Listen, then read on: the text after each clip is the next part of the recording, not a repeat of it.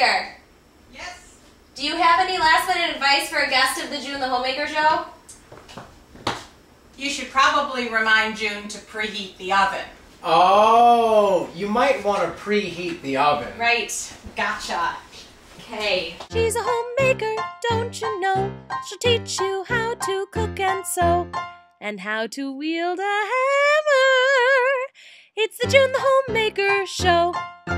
Hello, and welcome to the June the Homemaker show. I am your host, June the Homemaker, and today on June the Homemaker, we have a very special guest. Everyone, this is Billy, the boy next door. Hi. I'm a little nervous. Oh, I'm supposed to speak. You're supposed to speak. Hi, Today on June the Homemaker, we are going to be making Sally Lunn muffins because we are in a play right now, namely Gilbert and Sullivan's The Sorcerer, which will only make any sense to the most esoteric of you. I mean all of you, because you all know me who watch this show. The show mentions in one of its choruses the Sally Lunn bun, the rollicking bun even. Gay. Sally Lunn. The gay Sally Lunn. We don't know if Sally Lunn actually was gay, but if she were... Prop 8 just got overturned. That's right. So good for her. Apparently, there are many different versions of the Sally Lunn. When I went looking for a recipe online, there were many, many of them. And some of them were little individual buns, and you found a loaf, right? Loaf. One full, whole loaf. Loaf, a giant one. One gay loaf. So there are many different recipes, some with yeast, some without. We are going to do one without yeast. This is a recipe that I found on allrecipes.com, links in my pants. We have these directions, and it looks like it's going to be pretty easy.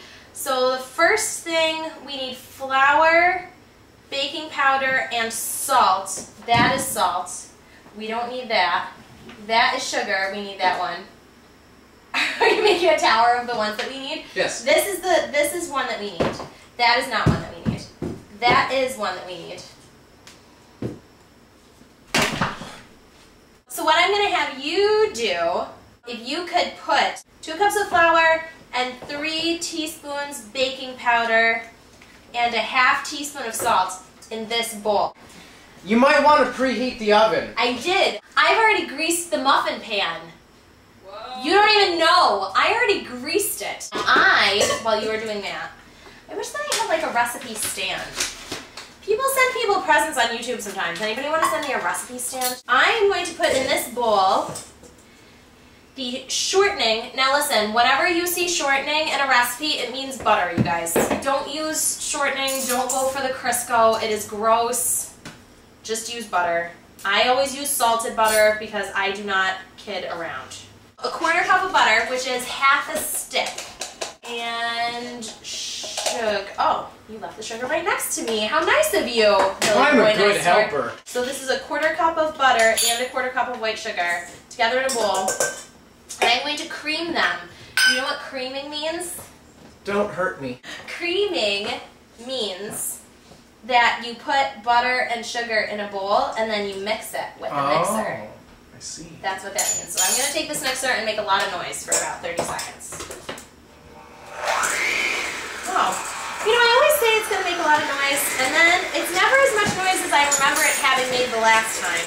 See, and then it makes these little balls of deliciousness, which are just little balls of butter and sugar, pretty much.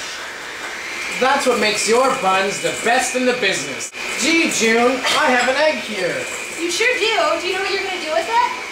Scramble it? Yes, in that tiny bowl. No way! Yeah, for real. With a fork and everything, which I have not provided you. Then, I am going to be stirring in that beaten egg once you've sufficiently beat. Wow!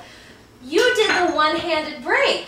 I sure did, June. Wow! I've never been able to do the one-handed break. My mom showed me how to do that when I was a boy. I'm going to be putting in that beaten egg and a cup of milk. I am going to use 2% because these Sally Lunn buns, there isn't a whole lot of flavoring to them, so I feel like you just want to be hearty and biscuity so that you can put other things on them. Like what, June? Well, the recipe that I got from allrecipes.com has a picture with it. Someone had done a raspberry filling, jellies and jams frequently on the Sally Lunn buns. In the show, they say the strawberry jam goes on the Sally Lunn bun. But I could also picture a Nutella. I'm just waiting on you there. Did I beat the egg to your liking, June? You sure did. I have a lot of practice at beating my eggs. That can go in here anytime. Okay. It's always best to wash your hands after you've dealt with raw eggs. Oh yes, that's true. You might get bad things in your stomach if you don't. I almost never follow that rule. With meat I do, but not usually with eggs. Not that I'm really using meat a whole lot these days. Do me a favor.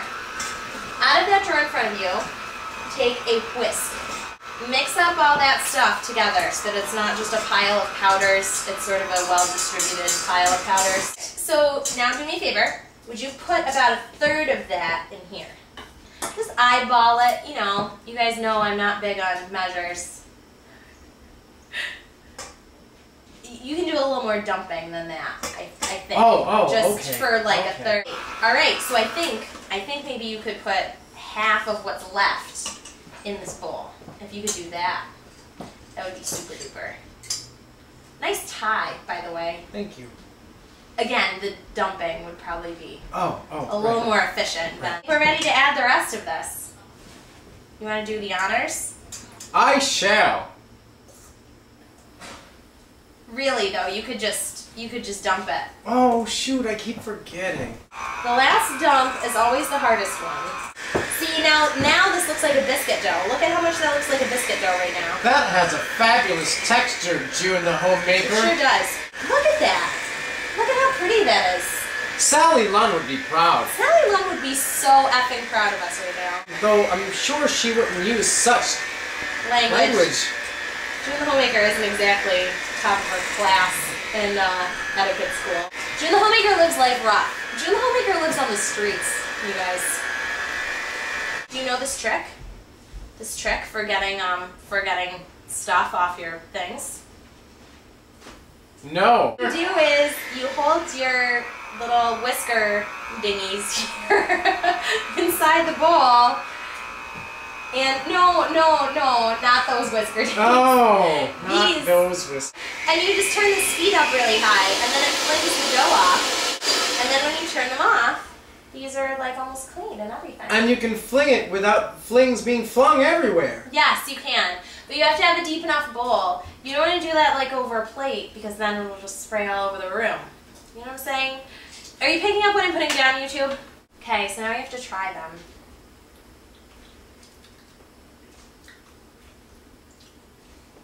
Well, it tastes like a pretty classic biscuit dough. Bun. Mm-hmm. Boy, June the Homemaker, this is just rollicking with flavor. It is not in any way rollicking with flavor, but I think that's sort of the point. The Sally Lunn is like a mirror for your soul, because you try it, and then whatever you think of is like, you know what this would be good with? That like defines who you are. Don't you think? Coupling jam and biscuit in matrimony. Right. Which is the right. whole point of the operetta. Right. I've already washed my hands, everyone. Hands washed. For the Sally Lunn, since I want it to feel like a biscuit, I don't want it to be in the little paper cup. You know, I want it to feel like a freestanding biscuit. So I'm just going to make it in the muffin tin by itself, which I have already greased. Applause for me. Applaud right now, please. Thank you. Oh, that's so nice of you. Ordinarily, I'm in a room by myself, and I have to be like applaud and imagine them all applauding at home. But you did it for me right here and everything. That's why I'm here, June the Homemaker. That is why you're here. Now, Mom the Homemaker is a little late for her high school reunion. That's right. Oh, guys, this weekend is Mom the Homemaker's high school reunion, and also it's Mom the Homemaker's 10th anniversary, which is what these flowers are for. So everybody post in the comments below, happy anniversary, Mom the Homemaker, because it'll just make her thrilled. So we're going to fill these Billy, where did you go? June the Homemaker! Billy, where are you? Did you preheat the oven? I did. We're going to fill these 2/3 of the way full. And by 2/3 of the way, I mean I'm going to sort of put some in there in a way that sort of looks like 2/3 by volume and hope that it evens out while it bakes. It's like springy. It's because it's rollicking. And it's rollicking. It's rollicking in the pan. It's rollicking. We have rollicking, everyone. This recipe is supposed to make 12 Sally Buns. And it is coming out to do that pretty well.